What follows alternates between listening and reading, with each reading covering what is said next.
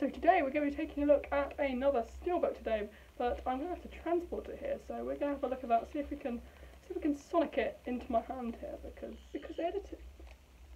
Yes, today we're going to be looking at the recently released Doctor Who Series 6 steelbook today on Hoodie and Espresso, and I'm going to go get changed because I'm about to pass out of heat exhaustion. So here it is, Doctor Who, the complete 6th season on Blu-ray steelbook here today in my hands, and I've moved off my plastic splint and onto some buddy socks. I think that's an adorable name, but yeah, they're cute and they leave little rings around my fingers when I take them off. But yeah, anyway, we're here to talk about the fabulous new steelbook, which is, I've been really getting into this line. I went back and bought the Series 3 steelbook recently during lockdown, just so I could have as much a complete collection as I could possibly get.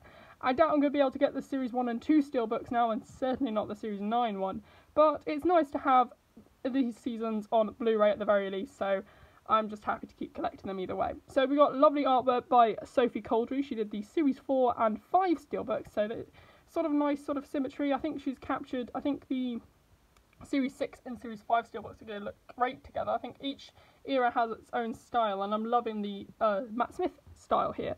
This is the first time I've owned Doctor Who Series 6 on Blu-ray. I used to buy in the old days the sort of Part 1, Part 2 sets. They're being put up for sale, so I haven't got them with me at the moment. But this is obviously a lot more streamlined, because those were big chunky box sets with, like, I don't know, 4 like disc like packets, I guess, DVD cases. I don't know why I called them disc packets, but yeah, anyway. This is the Doctor Who, the complete 6th season, and it is the first DVD in my collection with this horrendous New 12 logo. Just thought I'd get that out of the way before we talk about anything else. I'm very mixed feelings about that, but yeah, anyway, we've got the 6 disc set. It's actually very weird, because, like, Series 1 to 4 have, like, 3 to 4 discs, and then this set has 6 discs for some reason. I don't know why, because it's got about the same amount of episodes as Series 4. I mean, it's a bit odd, but never mind, I suppose. I mean, even the special steel, but that had 5 discs, and that's only got, like, what, 5 episodes, I think? 5 episodes? Yeah, that sounds about right in my head. Probably wrong, but, you know, never mind. Anyway, that's that. You've got the lovely Doctor Who logo, the complete 6th season, and you've got the art carrying on to the J card here. The spine there, we'll take a close look at that later. Then on the back of the J card, we have a lovely little starring thing, which was always a common thing on the DVDs as well, so it's nice that they've carried that trend on there with Matt Smith, Karen Gillan, Arthur Darvill and Alex Kingston. You've got some episodes. I think it's a bit of a mixed bag here, season 6 personally, but the artwork more than justifies this purchase for me. I mean, also the fact that I'm starting to build up this as a Blu-ray collection as well, so, and obviously you've got the wealth of special features, which is sort of absent from more recent Doctor Who releases, which is another reason I get these, because I've never seen any of these. I might have seen the comic relief sketches because they're on YouTube, and I'm interested to know what these additional scenes are, because I don't know if they are on YouTube. And then of course you've got confidential cut downs, the last of the confidential cut downs, trailers, prequels, monster files, audio commentaries, all the usual stuff, and then you've obviously got the lovely back artwork there and some legal majumbo. Okay, removing the J cards, you are treated with this lovely clean artwork of the steelbook, and actually at this point, with the logos on the side varying so much, I'm just thinking about displaying them clean, because it's much more uniform than if you have them with the sleeves on at this point. I mean, sure, there's the logo's different on a couple of them, but I mean, I can accept that, to be honest. It's compared to having ridiculous, different, varied I mean, I'll show you what I mean later, but for now, let's talk about the clean artwork. And Sophie Cowdrey really has outdone herself here. It's a beautiful steelbook here. Got Matt in his lovely, lush, green sort of trench coat. You've got the lovely Sonic dynamic posing of the Sonic. You've also got these lovely sort of, I can't remember, the markings they put on their hands. And I remember when I was little, I used to put these on my hands left, right and centre. In fact, I think I've got a couple of pictures of me with that somewhere. I don't know where that is now. That's a long time ago. You've got a lovely nice picture of the TARDIS there, which I recognise from promo images for Series 6. Got a lovely picture, a very dynamic shot of River there, and her lovely costume that we never got an action figure of. I mean, we got one of her in her sort of spacesuit, but we never got her in this lovely sort of greyish sort of, I don't know what you call it, but it's sort of it's a very nice outfit, and it works very well with her character. You've got Rory looking Look, he's hanging on the end, not really knowing what's going on like usual. You've got these lovely bolts of lightning and this lovely green colouring. I think that's a nice sort of texture to it as well because of the steelbook. And you've got some nice light peering out of there. And then of course you've got Amy just looking very hot and bothered because it's very hot in America. On the back you've got the this lovely picture of Idris here from The Doctor's Wife. It's a great episode, one of the standouts of this season. You've got a lovely picture of the astronaut there with the Doctor regenerating reflected by Lake Silencio. You've got Madame Cavaria there. You've got lovely 3 Silence and the moon behind them, and again you've got the lightning bolts and the sort of green patterning and the markings repeated on the side. Here is the lovely clean spine without a fear of the ratings scandal, and you've got the lovely sort of steelbook patterning, and the lightning also continued towards the bottom. Also included is this lovely helpful leaflet with all the information about what's on each disc and all the special features and stuff. You've got this lovely promo image that I loved at the time of the 3 gang reflected in the astronaut helmet. You can't really tell it's the astronaut helmet because it's such a zoomed in picture, but you've also got the lovely sort of American flag down there. You've got the TARDIS in the background. It's one of my favourite promo images, and of course you've got the new logo and the complete 6th series. And then on the back you've got the lovely sort of patterning repeated here with the lightning bolts and the lovely markings again, and it's basically a disc breakdown of each disc. There's 6 discs in this set, so it's nice to get a nice little wealth of special features. I'll let you pause that if you're interested to know what's on each disc, although I think it will probably be the same layout as the original releases, because for some reason when they did these Blu-rays they made Series 6 and 7 the same length. I believe Series 5 as well. They kept Matt Smith's discs all the same. I don't know if it's just because he was the current Doctor at the time, but either way, I don't know why they did that, but they did. That's just life, I suppose. But yeah, lovely little leaflet, always very handy to have. On a side note, this must be the first time that we've had the discs are loose. Of course they are. I mean, yeah, so the discs are loose, as usual. Are they in the right order is the real question. But anyway, I was just about to mention that actually I've just noticed that we don't actually have any advertisement to add to my collection, which is sad because I love collecting little bits of paper with ads on for some reason. But yes, as I expected, the discs are in the wrong order, because guess what? Disc 1 is over here. I mean, I don't know, am I the only one who sort of reorganises them? So you've got disc 1 on this side, well, disc 1 at the bottom, and then I'd have up to disc 4, I presume. So that is really oddly produced. So if I look at this, what's here? So we've got, so disc 1, we have the Christmas Carol with a lovely picture of the shark there. You've got a silent on this second disc, and you've got a ganger on the other disc. That sort of harkens back to the days when we had different artwork on each disc and not the same artwork on each disc, which is sort of nice to be reminded of. You've obviously got the nice sort of TARDIS cot sort of motif on each disc as well. So that's the first 3 discs.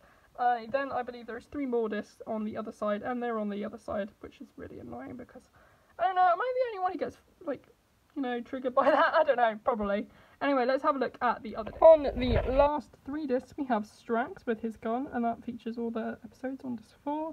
On disc 5, you have a lovely corroded Cyberman from Closing Time. I'm surprised we didn't get, like, River Song or something, or Madame Cavarian on one of these discs. I think a Cyberman is a bit random considering they're not part of the finale. I would have maybe liked something from the finale on that disc. And then lovely on the last disc, you've got the very nice dynamic promo image of Matt Smith there with his Sonic looking very moody and brooding there as well. Again with the TARDIS cot motif continued on each disc. Removing the discs allows you to see a sort of widened version of the promo image on the leaflet with the lovely Series 6 promo. I think out of all the promos, this one does look the dullest on the inside, to be honest. It might have been nice to have something else on the inside, like the promo image that they used on the cover of Series 6 Part 2. That would have been nice to have on the inside. I think it works well on the leaflet, but I think because it's such a sort of, what's the word, portrait image, it's a portrait image, it doesn't quite work so well as a landscape. But either way, it does look very nice, and it's nice to have an image underneath the discs as well. It is another thing I would like to say is I hate this stacked format. I don't know if there's a way to get it so you would have disc trays. If not, then I guess it's the only way, but still, it's just a very nice sort of set to have.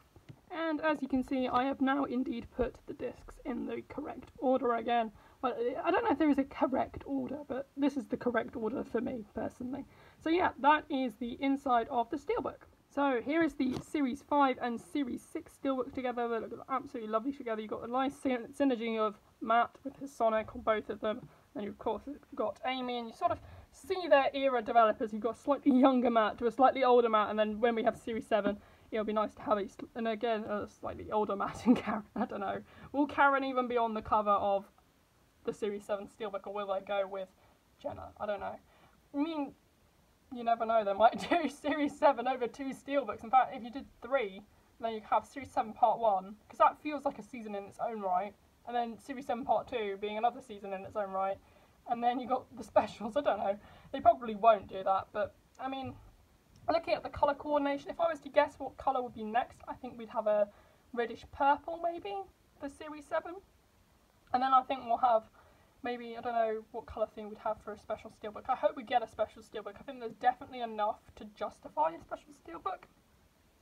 Otherwise, I'm going to have to get Dave the Doctor on Blu-ray, and I don't know if I'm willing to do that either, because I have it just on DVD. But I think they should do a special Steelbook personally. I mean, they did a 2009 special, so it'd be nice to have a 50th anniversary Steelbook as well. So yeah, that is the Matt Smith Steelbook collection, looking nice. I mean, it would be perfect if we didn't have that. But yeah, let's have a look at the Steelbook spines lined up all together, and you'll see just what I mean about how messed up the Steelbook sort of spines are. So this is my Blu-ray shelf, and hopefully eventually my entire collection will be either on these lovely Blu-ray sets or on Steelbook. I'm still not entirely convinced we'll get 60s collection Blu-ray box set, so I'm slowly building up a nice little area of 60s Steelbooks there, hopefully to add Fury of the Deep soon. But here are the new series Steelbooks, and as you can see, I do not have the Steelbooks for series 1, 2 and 2, but we do have the lovely Steelbooks for series 1 to 3 to 6, 10 and 12. I don't know if I'm ever going to get the series 11 Steelbook. It might be nice just to have them all on Steelbook, but even then, I mean, Twice Upon a Time is always going to stick out like a sore thumb unless we get a Twice Upon a Time Steelbook.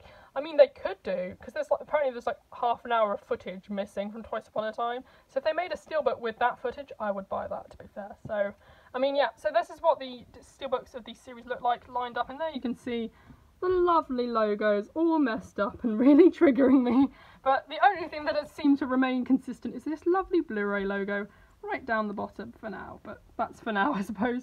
But yeah, I mean, I was sort of alright with it for a while, because a while it was alternating between not having the Irish logo and then having the Irish logo, but now we've got this ruining that, so yeah, even the nice little synergy that was available to me does not exist. But yeah, anyway, that's the Steelbooks looking together nicely on the spines, along with the lovely collection Blu-ray sets.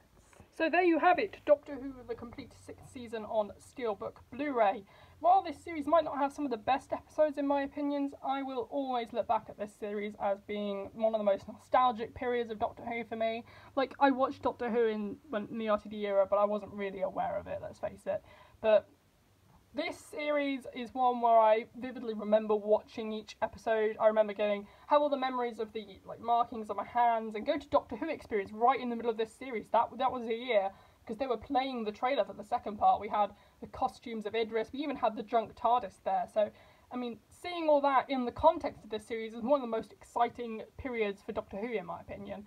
So, even if the episodes do let me down a bit on a couple of rewatches, particularly the Flesh two-parter, and the finale is a bit underwhelming, I will always look back at this series with fond memories. I'm just so happy to have it on Blu-ray at last. So yes, thank you for watching my review. I hope you enjoyed it, and if you did, why not consider subscribing down below? You could like this video, leave a comment, tell me about your thoughts on Series 6 or your thoughts on this Steelbook, and basically generally, thanks for watching.